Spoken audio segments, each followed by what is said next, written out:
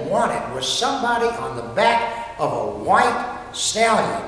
They wanted a new king who would reign over them and who would bring them the spoils due to a victor. But this whole scene, this whole scenario was really different than that, because what we see is set in the context, folks, of peace. Jesus said these words as he wept over the city. He said, "Would that even today you knew the things that make for peace."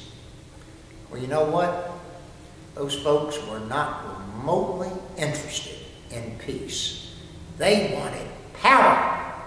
So they didn't receive him. They refused to recognize him. They wouldn't welcome him into their city and into their lives. What did they do? What did they do? They tried to figure out a way to crucify him. Well, let's come back to our time and the current situation in Israel. And there are several million Christians among all of those Arab people. And in that land today, Jesus and his followers are still rejected. They're denied. They're pushed out. They're pushed even into refugee camps. And they're told, "You do not belong on this land." And here we are asking the same question: will there ever be peace?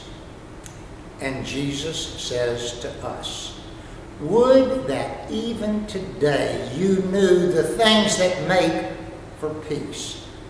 Now, we can't assume that that term "this day" refers only to back then or over there. It's also about our present day, when we live, because you and I and all of humanity is confronted by this man Jesus, who humbly comes into our presence, not riding on a donkey, but I guarantee you he comes into our lives and the lives of others in such unexpected ways. And when he shows up, then we have to decide, what are we going to do with him? And it's all based on our preconception of who he is and what it is we need. You know, it's easy to write off this man Jesus. He comes humbly, lowly, but he comes in peace. It's easy to write him off when what we think we need is power. We need money. We might need a miracle drug or the right person or a friend, or maybe we need an event to happen that will make everything perfectly fine. But that's not it. And people continue to deny Jesus, and they reject Jesus. And people still ask the question that was asked back then, what can he do? But then there are others. The others that joined us coming down the aisle. The others that joined Christians all over the world today in that ancient procession that began so long ago right outside the gates of Jerusalem, where we shout, "Hosanna! Blessed is he who comes in the name of the Lord. Hosanna in the highest, save us, Lord."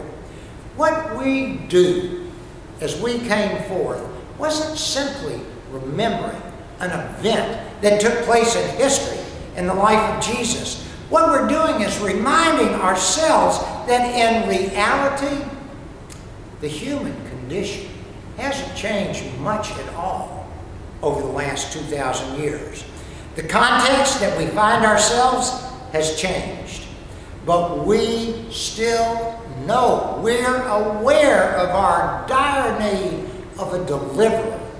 We need a Messiah. We need one who can save.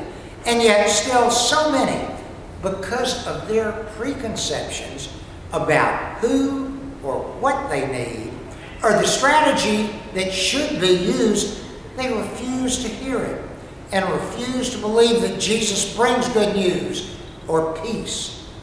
And folks, here's the problem. We live in a generation, and we live in a culture which is always looking for a quick fix. We think that what we need is just the right candidate, and everything will be hunky-dory in America again.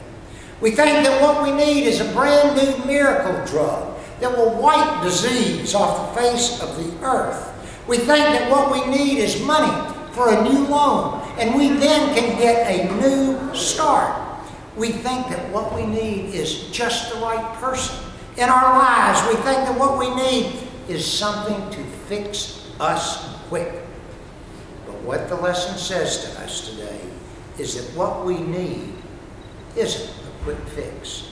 What we need is a faith in someone who can save us. So the gospel says that somehow, in some way, as unbelievable as it may seem, this same humble, lowly, riding on a burro Jesus is not a symbol of weakness, but it's a representative of the power who can give us peace and can save us. And when we realize that, then we've got a decision to make. We've got to decide, what are we going to do with him? Crucify him or crown him? Isaiah said the words I said a moment ago. He who vindicates us is near. Blessed is he who comes in the name of the Lord. Hosanna! Save us, Lord. We were part, a moment ago, of the ongoing procession. We will be a part until we lie down for the last time. So I say to you this morning, what do you say?